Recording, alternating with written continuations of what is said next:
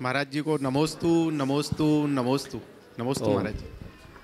महाराज जी, इस पंचम काल में हम लोग, इस हुंडा अपसर्वणी काल में हम लोगों ने जन्म लिया है और हम लोगों का इतना बड़ा भाग्य है कि हम लोग इस पंचम काल में भी हमको आप जैसे गुरुओं का सानिध्य, देवसास गुरु का सानिध्य मिला है, जैन कुल मिला है। मैं ये पूछना चाहता हूँ कि जो हमारा पूर्व जन्म रहा होगा उसमें हमने जो पाप किए हैं और अभी जो वर्तमान में जो पर्याय मिली है उसमें जो हमसे जाने अनजाने में जो पाप होते हैं उनका हम लोग कैसे प्रायश्चित करें और कैसे हमारा आगे आने वाला जो जीवन है वो हमको सुगति प्राप्त हो। पूर्व जन्म में जो हमने पाप किया वो तो हमें स्मरण नहीं है जी। हम उनका प्रायश्चित तो नहीं कर सकते, पर तपस्या द्वारा उनका विनाश कर सकते हैं।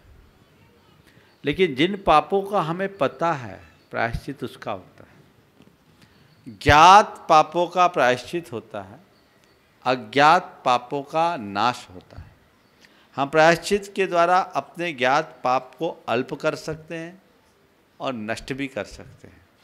तो अतीत के जो भी पाप हमारी आत्मा से जुड़े हैं, हमें चाहिए कि हम तप साधना करके या कर्म निर्जरा के जो भी हेतुभूत साधन है, जैसे आपने ये पूजा भक्ति की, इससे असंख्यात गुने कर्म की निर्जरा हुई, ये आपके लिए बड़ा एक लाभ हुआ। तो ऐसी ही लाभकारी चीज़ों का हम लाभ लेकर अपने जीवन में बदलाव ला सकते हैं, परिवर्तन कर सकते हैं। और रहा वर्तमान में हमें अगर कोई अपराध स्मरण में है, ज्ञात है, तो गुरुओं के समक्ष जाकर उसका निवेदन करके विधि पूर्वक हम प्रायश्चित लेते हैं आत्मग्लानि के साथ, तो प्रायश्चित से हमारे पाप नष्ट हो जाते हैं। प्रायश्चित शब्द की व्युत्पत्ति करते हुए कहा गया जिससे पाप का छेद हो, जो पाप को छेद डाले उसका नाम है प्रायश्चित।